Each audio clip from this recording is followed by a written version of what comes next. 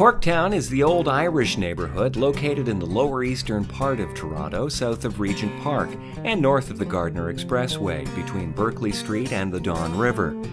Corktown is believed to have been named by early immigrants who traveled to Canada from County Cork in Ireland. This is the area where Toronto's first Roman Catholic church, St. Paul's, was built in 1822.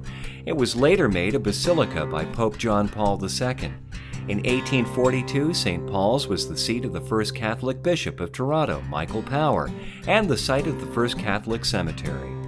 The Corktown tour includes the historic Distillery District, which housed numerous Victorian industrial buildings and warehouses of the Gooderham and Worts complex, the workplace for many of the 19th and 20th century blue-collar employees who lived in the area.